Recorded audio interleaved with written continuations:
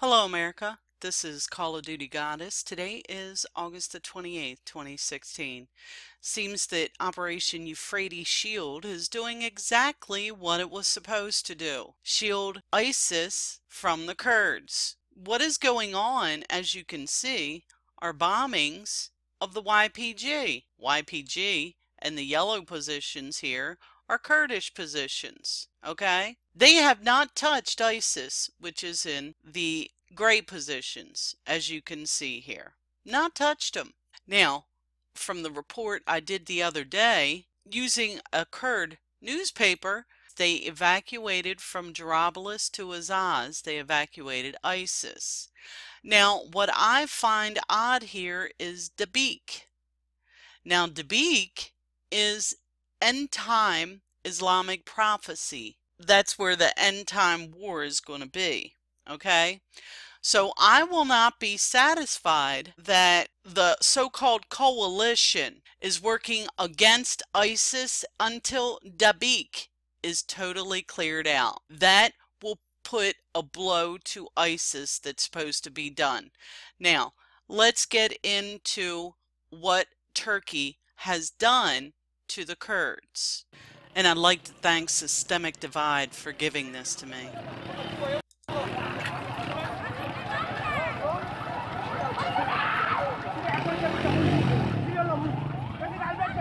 More than 20 people were killed. First, the barrel bomb dropped. People tried to escape to the shelter when another bomb hit the same location, and we have more than 20 people were killed.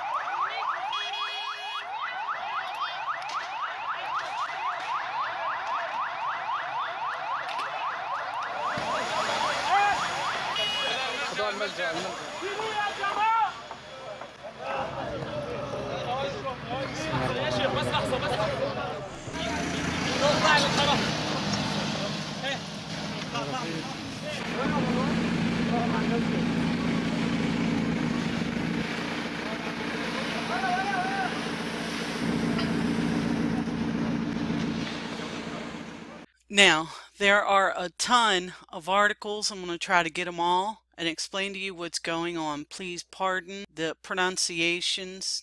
So let's get started here so we can get through this. This is another Kurdish news site. Is the global coalition taking part in the Jarablus massacres? Information was obtained of warplanes in the international coalition taking part in the massacre, which has happened today in the village of Bayer Kosa, south of Jarablus. Turkish army and its mercenaries targeted civilians in the village of Bayer Kosa, 13 kilometers south of Jarablus, 6 kilometers north of Sjur River, which left most of civilians in the village dead. It was said that the warplane of the international coalition supported the Turkish army and mercenaries group in the massacre, while the UN recently announced that they will support the Turkish army and mercenaries group in Jarablus, though no formal statement was issued in this concern. Another massacre within 3 hours by the Turkish army. The Turkish army has committed another massacre in Syrian village in Jarablus, leaving dozens of civilians dead. Sources of the Military Council of Jarablus and head of the Syrian Observatory of Human Rights assured that another massacre has taken place in Syrian village by the Turkish army forces after Bayer Kosa massacre was committed this morning south of Jarablus. The source assured that dozens of civilians lost their lives due to the shelling of the Turkish warplanes and tanks on the village. So this is the second massacre by the forces of Justice and Development Party against civilians within 3 hours. ISIS executes 5 civilians, including a child, in al-Bab. The Pentagon refuses commenting on Turkish targeting of SDF points. American Defense Department refused to comment on the Turkish army targeting of SDF points. Christopher Shroud, the spokesman of the Pentagon, said that Novosti news agency on August 27th, "I suggest that you ask such questions to representatives of the Turkish military." Shroud added, "What I can say is that SDF is still a partner of us and one of the fastest and most effective forces countering ISIS gangs." And as you saw on the map earlier that I showed you, the Turkish army targets YPG and YPJ points in Afrin. Just as a side note, the YPJ is the most effective force in killing ISIS because it's an all-women's group. We also have a call for urgent action to Kurds in Europe. The umbrella organization of Kurds in Europe, KCDKE, called for an urgent action against the massacre the Turkish army carried out in Rojava, where 20 civilians died. The Democratic People of Kurdistan Society Congress in Europe issued a written statement on the massacre the Turkish army carried out in the village of Bir el-Kusa, located 13 kilometers to the south of Jarablus and 6 kilometers to the north of Sakur Creek. KCDKE recalled that 20 civilians were massacred and 50 civilians were injured during the attack, and called upon all Kurds across Europe to go to democratic society centers and take action against the Turkish state's attempt to invade Rojava.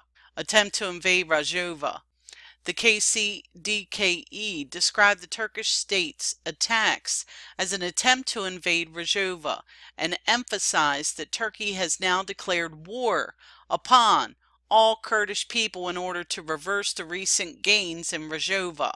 War declared against Kurdish people. KCDKE noted that Turkey insisted on isolating Kurdish people's leader Abdullah Öcalan and carries out massacres in the Kurdish towns it occupies with the support of international powers, and called upon Kurdish people to show solidarity with the people of Rojava and help protect their recent gains.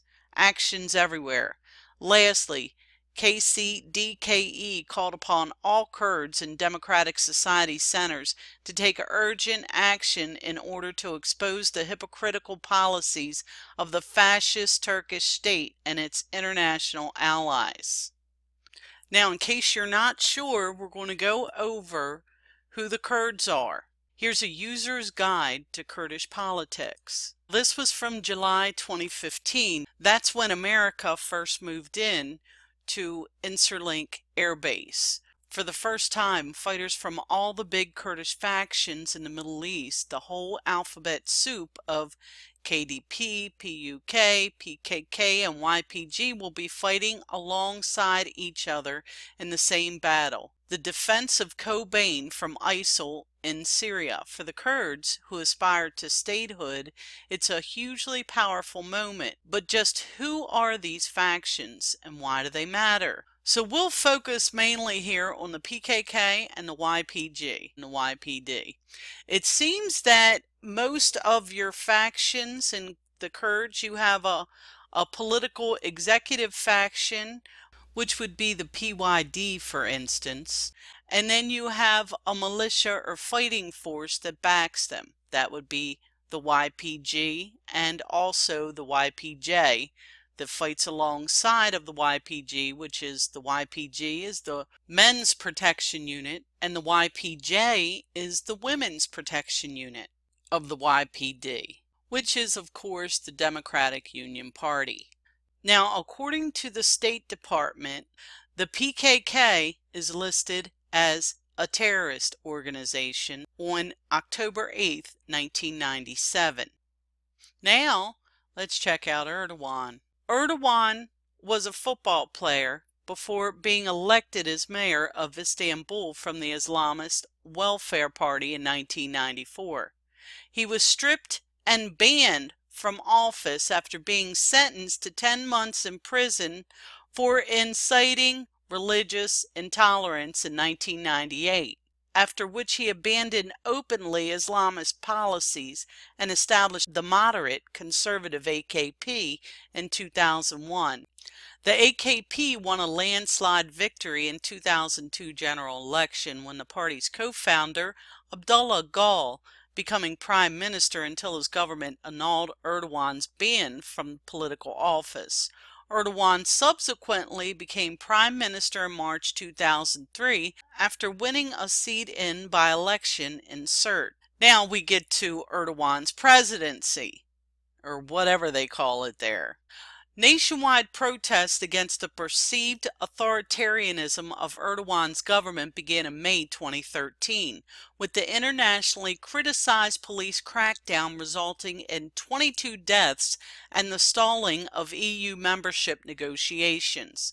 Following a split with longtime ally Fethullah Gulen, Erdogan brought about large-scale judicial reforms that were criticized for threatening judicial independence. A $100 billion government corruption scandal in 2013 led to the arrest of Erdogan's close allies, with Erdogan himself incriminated after a recording was released on social media.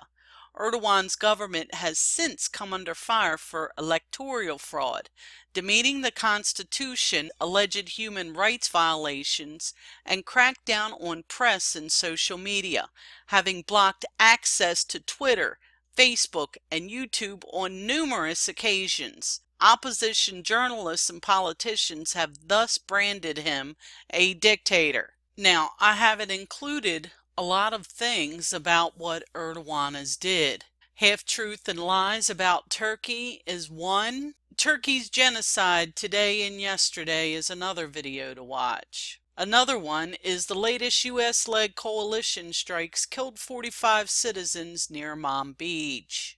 And of course you may want to watch Turkey's coup, what you need to know, our military is in danger, and Bombshell, the Turkish coup, and why it happened. Watch those videos, and then you'll get an idea of what's really going on. In the video here that I did titled Half-Truths and Lies About Turkey, you should read in the description box. There's a link to a Human Rights Watch website. Read what's in that Human Rights Watch website. Erdogan threw Human Rights Watch out of there. Erdogan did not want them to see what was going on with these people. So I'm telling you, there is a genocide going on, and this goes really deep. This is Call of Duty Goddess signing off, and as always, I've got your 6.